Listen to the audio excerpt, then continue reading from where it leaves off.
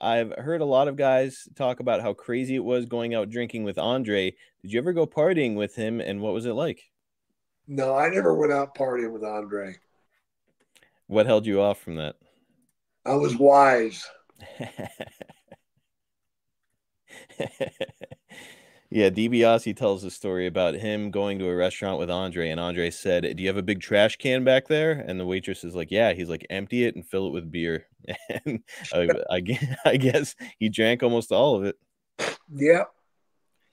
Man, wild. When is the first time that you met Andre? Was it before the WWF? Oh yeah. Yeah. I met him 19. Oh my gosh. Probably 1976, 74. Wow. Yeah. So that was before you were an active wrestler. Yeah. Just as I was refereeing at the time. Okay. And good first experience with him, or what was that Yeah. like? They gave me the job of driving him around, No shit.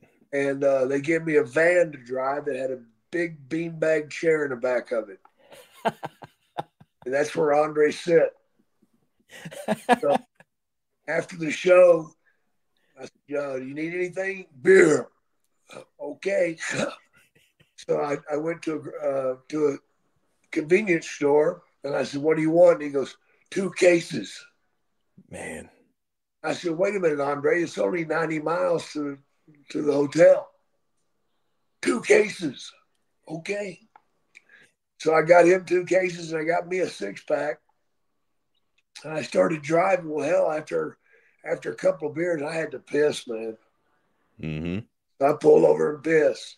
Wound up pissing one more time before we got to the hotel.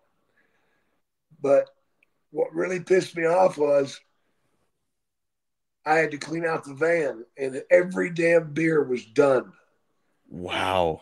He drank he drank 48 beers in miles. Holy shit. But that's not what really pissed me off. What pissed me off was he never got out to piss. Not once. Not once, man. Drink all that fucking beer and didn't have to pee. What the fuck? The fuck's his bladder must be the size of a fucking small Volkswagen. Holy shit. And he didn't piss himself on the beanbag chair or anything? Oh man, I checked. I checked. That is insane. Yeah, it was, man. Wow. Did you have to drive him on numerous occasions or just one and done? Just one and done. Probably enough after cleaning up that mess. Oh yeah. Besides your WWE Hall of Fame induction, what's the biggest honor you have ever received?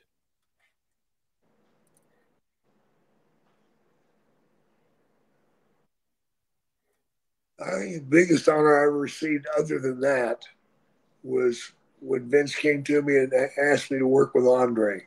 Wow. That was a huge, huge honor for me to even be considered for that spot. You know, I mean, my God, here's a guy that's been on top his whole life, and now they're asking me to go out there and make a match. Awesome. And I think we did for the most part. You know, because I do the social media and stuff, I get to see a lot of, comments your way of like, hey, this was my favorite angle you did. And oh, I love this feud. And like most of the time it circles back to you and Andre. Yeah, yeah, it was pretty strong stuff. How weird was it or surreal was it for you as a guy who you like as a essentially a kid fresh out of high school, you were driving Andre the Giant around and now you're working at a fucking WrestleMania with the Yeah, guy. yeah, I couldn't believe it, man. I couldn't believe it. Man, just mind blowing, and at this point, of course, you've grown up in the business, you've been around wrestlers your whole life. You're not marking out for probably anybody, but I bet that that's about as close as you came. Yeah, yeah, I was definitely marked out over him.